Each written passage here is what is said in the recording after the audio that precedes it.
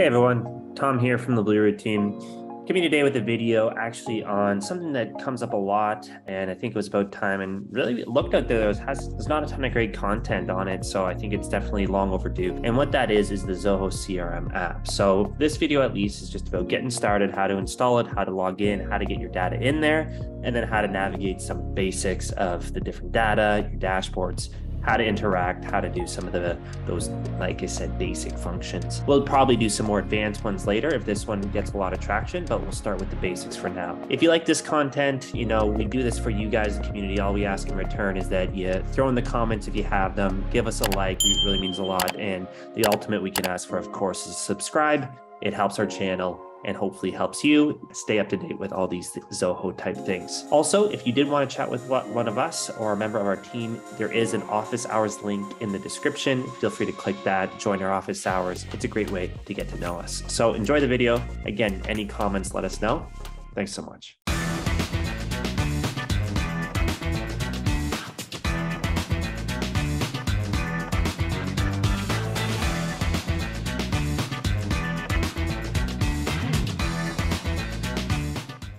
This is a quick video to show exactly how you can download and install the Zoho CRM app.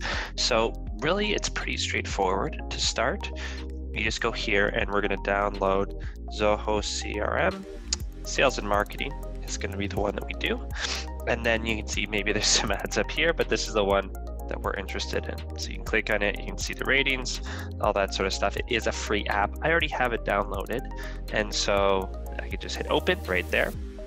If I didn't have it downloaded, then I'd have to do that then, but now since it's already in there, I can just hit open and it brings me into here. So that's pretty much it. What I'm going to do quickly is I'm going to pause. I'll show you what it looks like to log in. And so now if I come back over here, this is what it's actually going to look like if you hadn't logged in already. So you can see some interesting things here. We'll go through these probably in the video, but really the big things, this is a good one, context on map, some notifications, of course, and personalization. So we'll go through a lot of these things here, but I'm just going to hit sign in, and then it just takes me to my normal, just ignore the limit here, my normal Zoho sign-in page. So I'm going to go ahead and sign in. Next, and then I'm going to sign in here. So just give me 1 sec while I get my password. If I go over here, I've logged in. You can see actually where it wants me to log in, so I can actually access my sandboxes here. I honestly can't think of a use case of why I do that, so I recommend just going to production, and then it's going to download your data. So it's usually pretty quick to do this. We'll just let this load, and then we can explore some of the basics. So that's it, we're in. These are the basics. And so you can see right on your homepage, really, it's actually very activity focused, specifically your day. I really like it. I can kind of see my days of the week. I can very quickly go to each day, or I can scroll to next week. And for any given day, maybe the 30th here, I can see what's going on. So I can see I have a marketing check-in at 4 and a one-on-one at 4:45, no tasks for the day.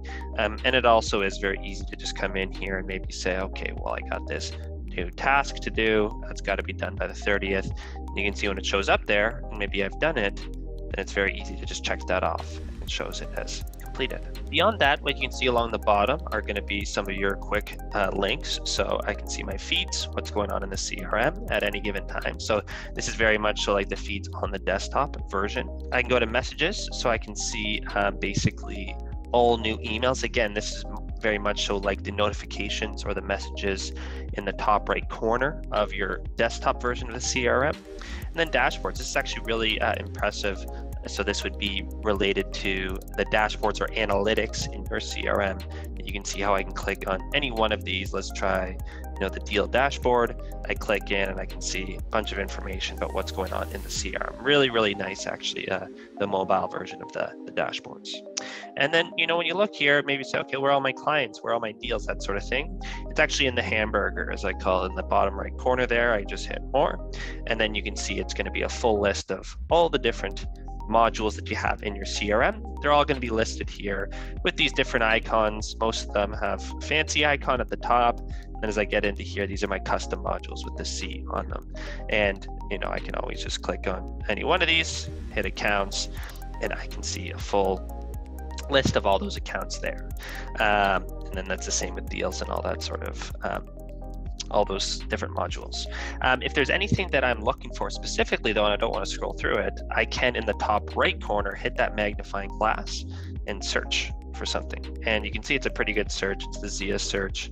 So I'm going to do that. And I think, you know, I've got a good Tom testing here. And this is a really good profile to show you, okay, a typical record, what it looks like in the CRM. So I've got Tom testing here. I'm just going to go through some of the basics. So on the first page, what you're going to see here is notes, of course, calls, and then these are going to start being my related lists. So you can see, I can see attachments, even those tasks, like on the home page, I can create a brand new one by hitting that plus button on the right there, and I can type something in. And then as I'm going through all these different types of related lists. Emails, this is actually a cool one, so I can actually see all my emails sent or received to this particular client right here. I can toggle the filters, so you can see kind of right above the first email on the right there, there's like these little dials, like lines with circles. If I click that, it can kind of choose, okay, who am I going to do it for? And maybe I do all users, and I can see a slightly different view there. And then finally, the last one here. And if I click on one of these, by the way, I can open it up, I can see it. And I can even, if I want to, see in the top right corner, I could actually reply. So I can actually have conversations right in the app, which is pretty cool. And then finally, details. So this is going to be just like the actual data for the record. So it has kind of like a consolidated view here, where you can see kind of the key information. It does its best to try and serve up the most important information. But you can always scroll to the bottom, and you see at the bottom here, show all fields. And this is going to be exactly similar to what's in your desktop version. So you can see all that information there. And then finally, in the top right corner, there is that pencil. If I click the pencil, then I can actually edit any of these fields. Again, it kind of tries to show me the key fields, but I can also just hit that show all fields and edit just about anything that I want here.